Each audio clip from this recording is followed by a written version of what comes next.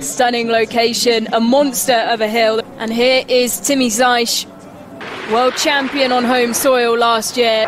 What can he do today? He looked great in training, and it's an unbelievable first jump for Timi Zajc. He's absolutely majestic in the air, isn't he? The way he flies and glides. And last but very, very much not least, Stefan Klaft.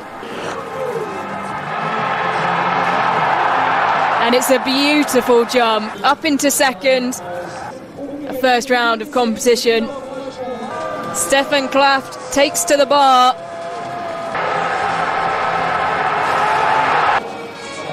And the waiting is over. Stefan Klaft into the top spots with just Timi Zajc left to jump. And this is a hill he loves to jump on. And it's a massive jump again. What a character he is. 2 more to go for Timi Zajc.